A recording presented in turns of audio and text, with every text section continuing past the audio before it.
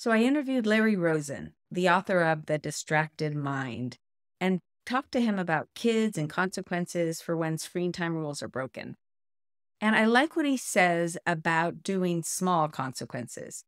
So if a rule is transgressed, maybe the phone is taken for an hour rather than the whole night, or a computer is taken for just one day rather than a much longer time period. And he also talked about positive reinforcement, the fact that kids respond better and adjust their behaviors more readily when rewarded with activities that they love.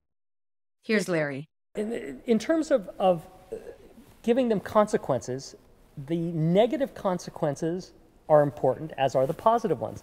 The negative ones need to start small. You don't take away their computer for a week, you take it away for an hour. And then they double.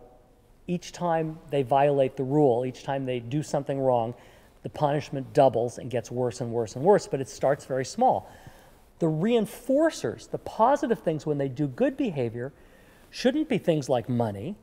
They should be reinforcing activities that you know the kids like to do. We are learning the way to our children's brains and hearts.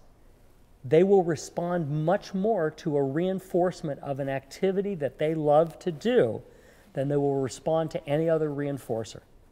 And so, yes, you may worry that if you give your kid an extra half hour of video game playing, that it's going to get them hooked more on video games, but quite honestly, they're already hooked on that video game.